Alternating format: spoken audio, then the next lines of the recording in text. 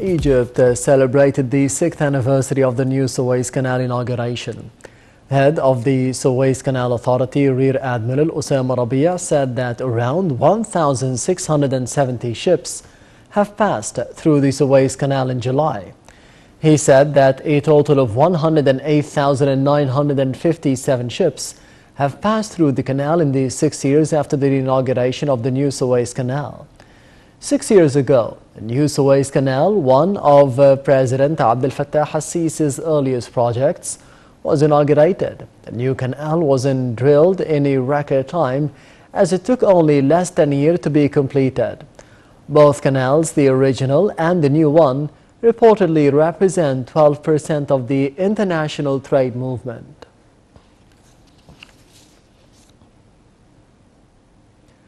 Egypt transferred the King Khufu solar ship from the Giza Pyramids area to the Grand Egyptian Museum. Preparations were completed to secure the ship's transfer as well as the route to ensure the safe and stable arrival at the new destination.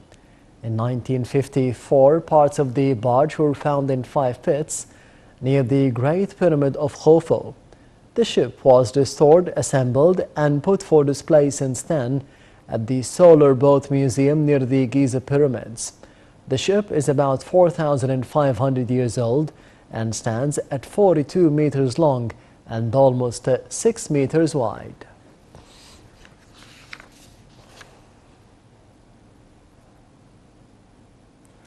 The European Union's drugs regulator said that there is not enough data to recommend using COVID-19 vaccine boosters after major European Union states said they would roll out the 3rd dose for the most vulnerable from September. The details follow.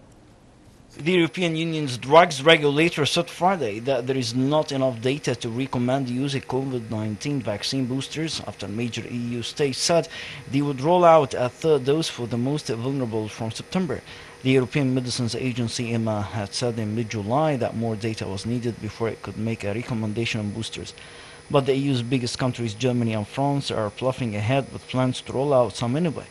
That is despite a call from the World Health Organization on Wednesday for a halt to boosters until more people around the world have been vaccinated. Nevertheless, Germany intends to give boosters to the very elderly and nursing home residents from September. France is also working on rolling out 3rd doses to the elderly and vulnerable from next month.